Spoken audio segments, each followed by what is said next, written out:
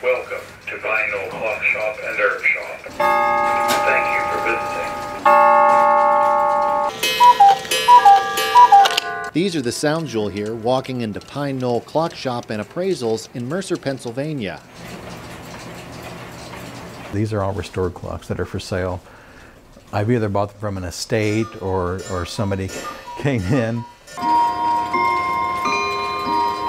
Looking around, you find all manner of clocks in this shop, from small cuckoo clocks and mantle clocks to large grandfather clocks.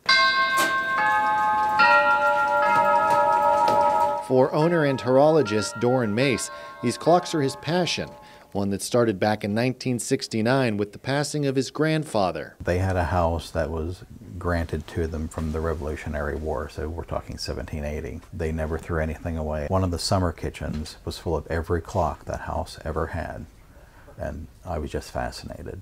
I wasn't very old, but I was fascinated enough to know to look at that, and that's what I wanted to do. When I say what you want to do, that's a calling. While learning the craft, Mace says he took apart about 200 clocks of his own before he started repairing clocks for others at the age of 18. The hobby eventually turned into a side business until he officially opened his shop in 2001, turning it into a full-time gig. I thought this would be a 10-hour-a-week hobby, and it is no longer 10 hours a week. It's quite a lot more than that. Beyond the retail space at Pine Knoll is the workshop, where you can see all the projects Mace is currently working on lining the walls and shelves. This is a wag on the wall is what this one is called. You have an early cuckoo clock from the mid to late 1800s. This one is actually from the Ukraine. And then more cuckoo clocks and more cuckoo clocks. We do tons of cuckoo clocks. And that's just to name a few.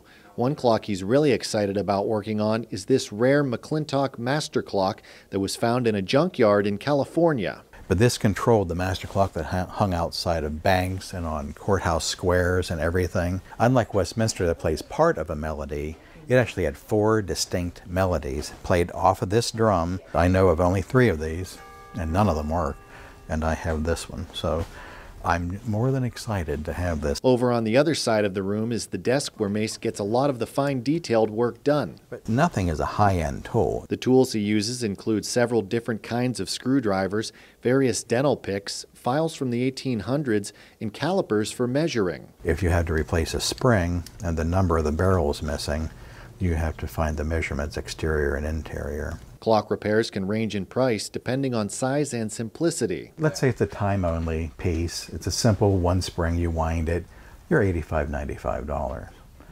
You go up to a Westminster, which is what this is, that's 3 arbors and the 5 hammers and rods, then you're $125.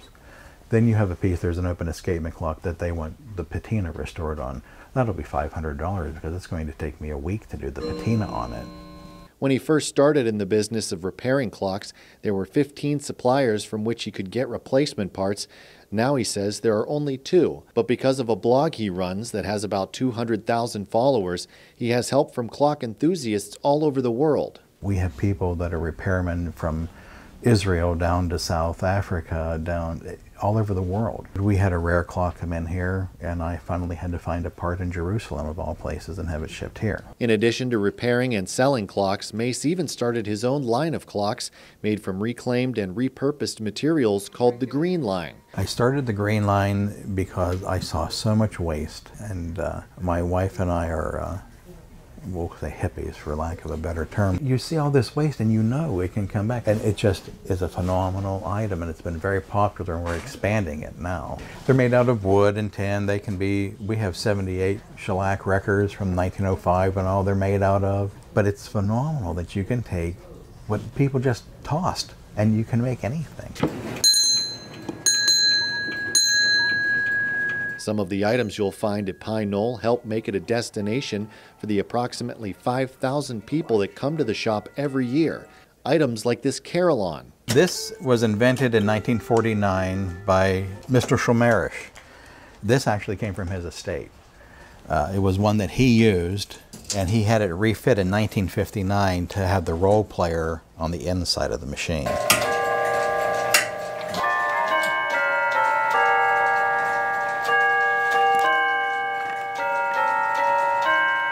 Outside the shop, you can find a traffic light from the Ambassador Bridge in Detroit, Michigan, and a large clock that used to hang outside the Boltman Funeral Home in New Orleans. It was the oldest operating funeral home until Katrina destroyed it, and we rescued that clock and restored it.